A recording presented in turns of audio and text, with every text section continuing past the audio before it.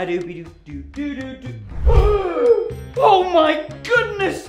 What has happened to my house? Oh, it seems like it was blown away by a strong tornado! Oh, look at that! Oh, looks like a small Iron Man. Oh, wow! Let me take you to Japan and learn about compact homes. They make the most out of limited space. I already have my passport with me. Let's go!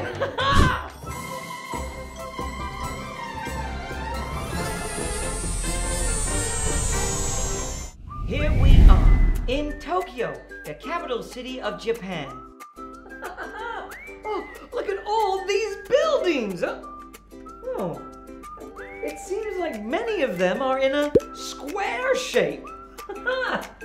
A square is a shape with 4 sides that have the same length.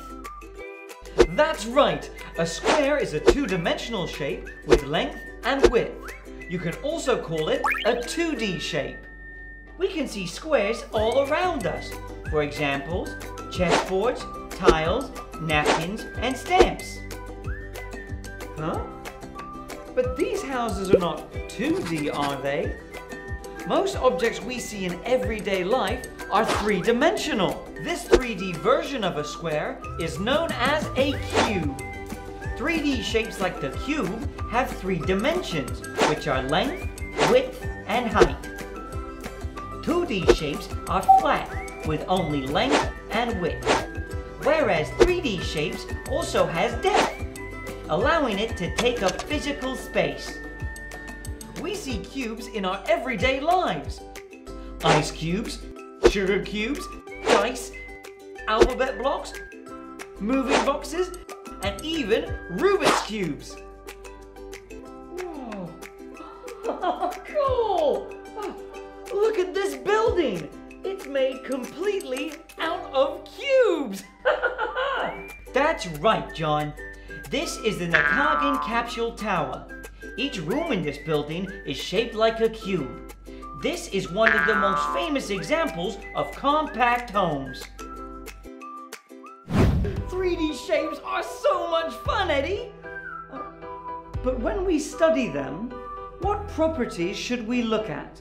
We can study 3D shapes by observing their faces, edges, and vertices. Whoa, that's a lot of big names. That's confusing. Faces are the flat surfaces of any given shape, and edges are the line where 2 faces meet. You can also think of edges as the line that connects 2 corners of a shape. Finally, vertices are the points where 2 or more edges meet.